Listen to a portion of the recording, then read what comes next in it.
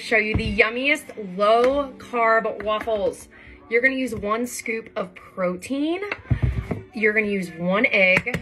When I was losing my 65 pounds, I promise I have all the tips for how to eat, be full, and keep your calories lower.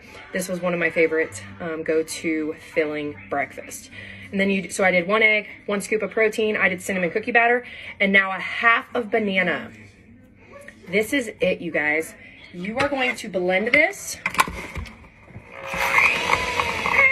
Okay, you're gonna blend this and watch what I do next. It's so simple. Got it all beat, it's ready to go. You're gonna throw this in your mini waffle maker. You could even do a full like Belgian waffle. That's actually one of the ways I used to always do it because I didn't have a mini maker, but I love these. It's super quick, it's like 30 seconds and they're done. And I'll show you how I finish it off. The third one is done. That took me a total of 2 minutes to make all of these. So there's 3 waffles. I get all of that. They fit my macros, believe it or not. They're low carb. They're so yummy. All I do now, I'm going to top it with a little bit of the Ready Whip. There's 1 gram of carbs in here.